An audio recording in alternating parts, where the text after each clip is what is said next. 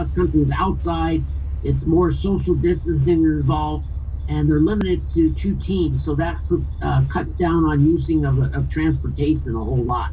So I see that happening even more and more around the state, being able to start holding cross-country meets. Obviously, the kids have to be in shape, so you'll see more and more meets coming up this month once they get into better shape.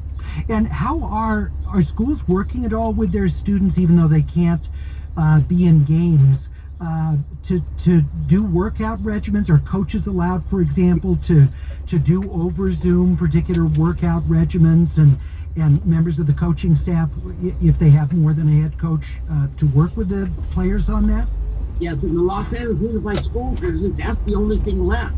They have not allowed people to work out personally with their athletes on campuses since November, when about 50 schools were granted permission after they had to have all the athletes get tested. They had to have the coaches tested, and they allowed those schools to start working out, but it was shut down, and now they're limited to Zoom, and they have Zoom workouts. But a lot of schools have opened up things again, and they're allowing conditioning on campus.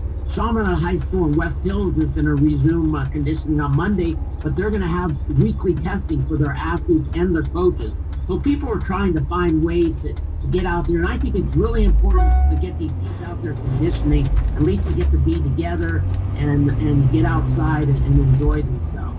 Yeah, and you know, we know there's another huge challenge with so many families not having good place for their kids to do even online learning. And so if you're talking about an athlete who needs some space where she or he can do their workout with their coach online, they may not have internet access or a place to do it, and just yet another thing maybe we don't think of on a daily basis, but a challenge for our young people during the pandemic.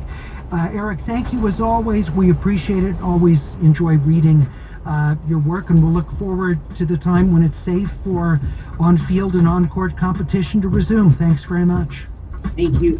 Eric Sondheimer is the prep sports columnist for the Los Angeles Times.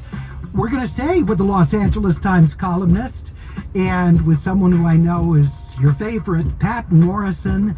We're going to talk with Pat about a wonderful column she did a couple weeks or so ago about why we care so much about our area codes.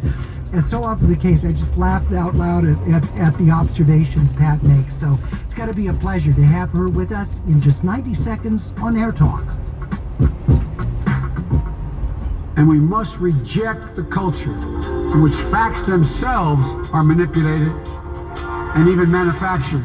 At KPCC, our mission has always been to bring you fact-based, responsible news. And weekdays at 1, you can get the latest on the new administration, plus everything happening in Southern California.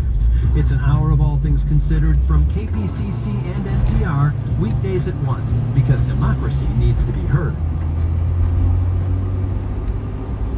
I'm Alex Vasquez, and I live in Sierra Madre.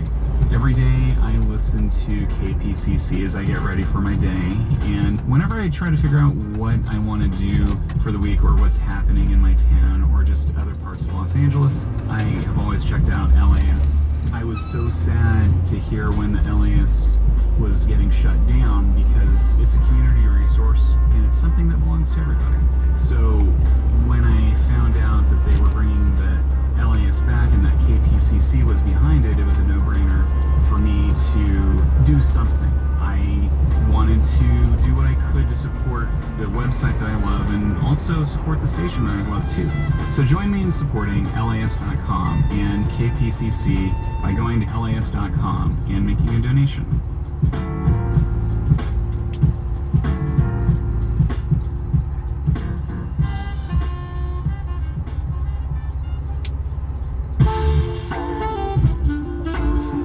Talking about how we segue from one Los Angeles Times columnist to the other, but then coming up on Fresh Air in 20 minutes, it's former Los Angeles Times writer Jim Tankersley, who's now with the New York Times. He'll be talking about his new book, The Riches of This Land, looking at the middle class in America. So it's LA Times on parade today on KPCC. Jim Tankersley now with the New York Times formerly LA Times. My pleasure to welcome LA Times columnist Pat Morris, who wrote a wonderful piece about area codes and why they seem to matter so much to us here in Southern California. Pat, good morning. Morning, Larry. Always a treat to talk to you. So much fun. I love this piece because you actually reference a much older LA Times piece about numerology and area codes here in Southern California. That was hilarious. Well, the idea that someone would assign a personality to numbers, or someone else, I cited a man who was an expert on the social effects of telephone technology. Who knew this was so studied? Well, before we get into what area codes represent to people, I'd like to hear from Air Talk listeners. To what lengths did you go to get your area code? If there was a particular one that you really wanted to keep or to obtain, I want to hear good stories about how you went to those lengths and why you went to the trouble of fighting so hard to have a particular area code. Why does it even matter? Why is it more than simply 3 additional digits tacked on at the front of your phone number? Why is it more than utilitarian?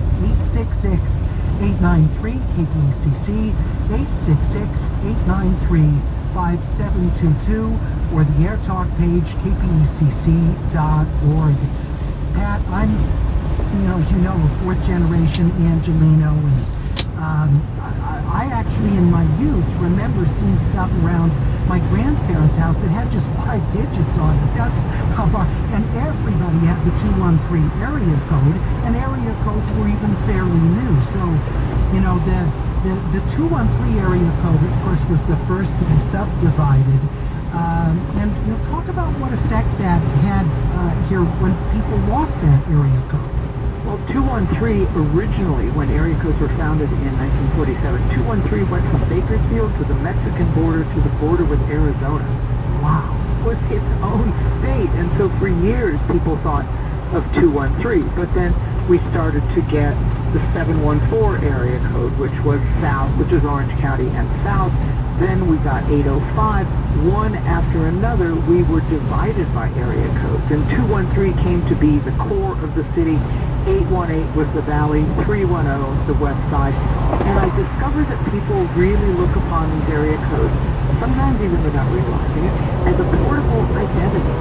That you are what your number is, and of course stereotypes have sprung up around what those area codes represent. For me, I have to say, I had a little bit of a feeling about it when my 213 was changed to 323, because having grown up with 213 and losing it as a young adult, I had a little bit of a twinge about that.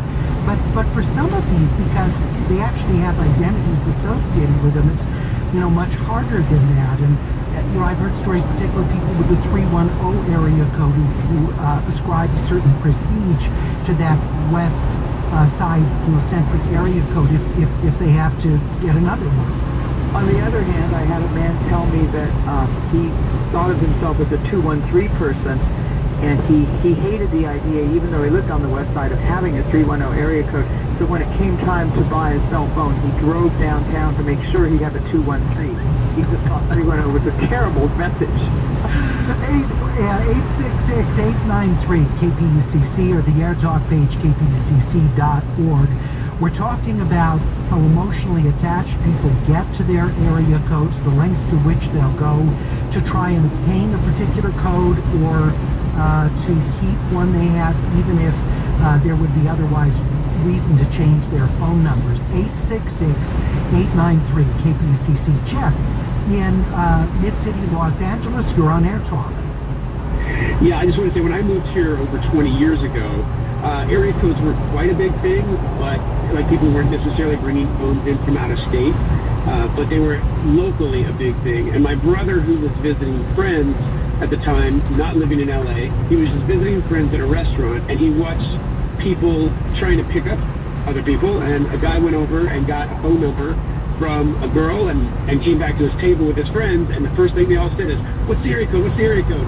And he said, "Oh, Valley," and he threw it away. And my brother said, so whatever you do when you move there, make sure you get a LA area code on the west side somewhere. Because more importantly, if we're going to work with people and collaborate, I was afraid at the time, if I didn't have an LA side area code, that I wouldn't be able to get as many jobs in the industry. Jeff, was that area code snobbery that you're describing in that social event, or